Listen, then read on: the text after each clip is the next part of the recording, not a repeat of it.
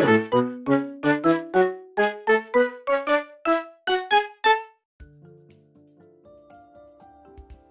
everyone and welcome back to my channel, and in today's video I'm going to be showing you how I make my shrink plastic badges of animals, and I'm going to be showing you how I use resin to finish them off. And if you were expecting my special video this week, I'm sorry to disappoint you, but I got the date wrong. It wasn't this week that we're releasing the special video, it's next week. So stay tuned for the 14th of March where I'll be releasing a really special collab, and hit the notification bell so you don't miss out on that. And I am sorry that I got the date wrong and this isn't the special video, but I have been working really hard on it. I did still take that week off YouTube just to prepare properly and to get a really good video made, and that is almost finished now, so hopefully you will enjoy that and it will be worth the wait. So back to the artwork. I am making 3 badges today. I am making a dog, the one that I'm doing at the moment. I am colouring in Lana. She is my mum's dog and I made a badge for my mum for her birthday. So this is Lana. She is really super cute and adorable. I'm using just the clear shrink plastic, which I sanded down with some sandpaper because I'm using colour pencils, so the colour pencils would grip to the shrink plastic, and I'm just using my ordinary WH Smith pencils for this. I'm doing it lighter because shrink plastic does darken when you put it in the oven, and you have to bear this in mind when you're doing shrink plastic. You have to bear in mind that it does get darker and more pigmented when you put it in the oven. So now I am doing an owl. I'm doing an owl for my friend's birthday. It's her birthday, someone I work with, her birthday this week, so I made her an owl badge, and I'm doing a barn owl, so I thought that would be quite cute. And yeah, I am using black as well because the black is really pigmented in these pencils and the blue isn't very pigmented, so I am using black. I know I don't normally do that. Those of you who watch my channel quite a while will know that I don't like to use black, but I do for my shrink plastic, especially for the eyes, mainly for the eyes and the noses. I don't use it really to shade, although I did a little bit with Lana. So I am just colouring in the owl at the moment, and I am doing them about a 6 size. I'm doing 3 on the A4, but I could probably fit 4 onto the A4 sheet of shrink plastic, and it does shrink quite a little bit. I don't know actually the ratio of the shrinkage, but it does shrink and it does get thicker, so you don't have to worry too much about the neatness of the colouring, although it is good to be neat.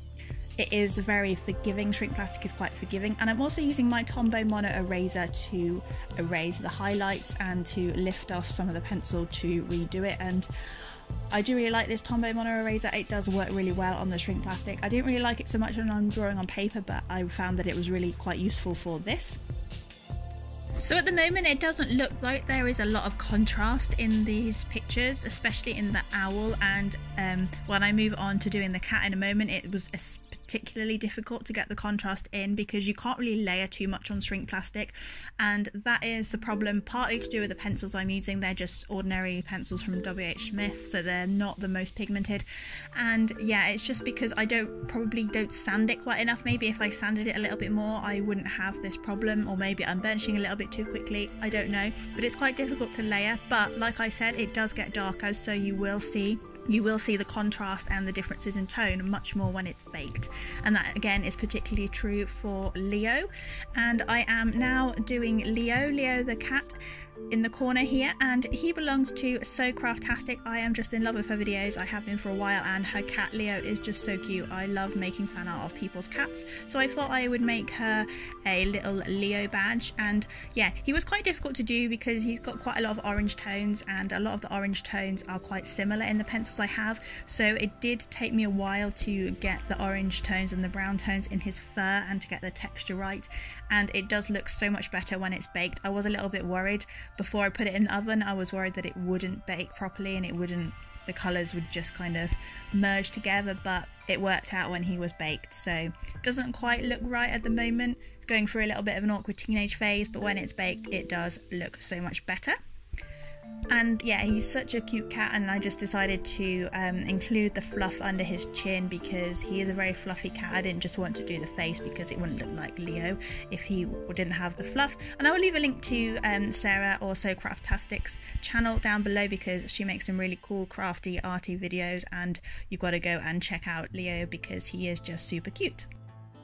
So if you are new to my channel, welcome. My name is Katie. I make art videos, I do challenges, speed paint, some crafty videos like this one, a few other tutorials I have done, so I will leave a link to some other tutorials for crafts if you're interested in that down below and up above. And if you're new, do feel free to subscribe and hit the notification bell so you don't miss out on any future videos, because sometimes YouTube doesn't put it in your subscription boxes because, you know, algorithm. So yeah, and also if you like this video, you know, emotionally, please do leave it a like down below, as that really does help me out. And also comment down below if you enjoy making shrink plastic charms or badges or jewellery as well, because I am a little bit obsessed with shrink plastic and I love it, so I love to hear what you make with shrink plastic too. So once I had finished all of the animals on this piece of shrink plastic and I was happy with them, I decided to, well, I didn't decide to cut them out, I did cut them out because you have to cut them out. I cut them out, and I didn't film this because I'm not very good at cutting out in general, and especially with shrink plastic it is quite tricky to cut out, so I didn't want to have the pressure of the camera filming cutting out, because I didn't want to chop off Leo or Lana's ears or cut through the owl by accident just because I was nervous. So I did that off camera. But once I had cut out all the designs and I had refined the cutting out to make them look as good as possible, I turned each charm over and sanded down the back, and I used the little Cricut bat thing to do the sanding, and that is what I got from Illustrator when we did our collab, and I finally worked out what it is. It's not a Cricut bat for Charlie, it is a sandpaper thing that you use to sand, so I found that really useful, and I coloured in the back of the charms in white, and then once I had cut them out, I put them in the oven and they shrunk, and here is what they look like shrunk. And yeah, you can see they have got darker and more pigmented, and you can see that the contrast has very much improved. So once I had baked them, I added some more highlights with my white gel pen, and I can see that this looks quite harsh, and you might be thinking this looks a little bit harsh, but once the resin is put on, it does dissolve some of the harshness, so it doesn't matter too much. You do need to do a few of harsh highlights because the resin will dissolve it. And I'm also using some glitter nail varnish to add a bit of variation and a little bit of sparkle to the charms, and I'm using some gold glitter nail varnish on Lana here, and I also add some gold glitter nail varnish to Leo and to the owl, just to bring out a little bit of sparkle. So once I was happy with the finishing touches that I added to the badges, I finished it with some resin, and I'm using some UV resin, which means it's fast curing and it dries and cures in sunlight or under ultraviolet light. And I actually got this from wish.com, and I was quite surprised at how well it works, and it was the only place I could actually find any UV resin, and it's pretty decent price. And yeah, I really like finishing off my shrink plastic with resin because it just gives it a nice professional look. The colours pop and it's nice and shiny, and it gives it a very dome-like finish, as well as protecting the design quite nicely. So yeah, it is quite fiddly, and I did get a couple of bubbles in a couple of them, so I did have to give it 2 coats. So once I had added resin to all of the designs, I left them on the windowsill in my flat for a day, and you don't have to leave it this long, but just because I wanted to make sure it was properly dry and because I used 2 coats.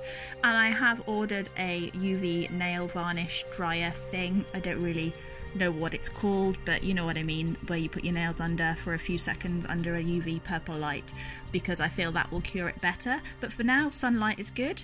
And once I had left them to dry, I added some gold nail varnish to the back, and then I fixed some badge fixings with my hot glue gun, which is out of frame, but my hand should come back into frame any second now to add the badge on. And so that is the badge fixing on the back of all the badges, and obviously I removed the stringiness.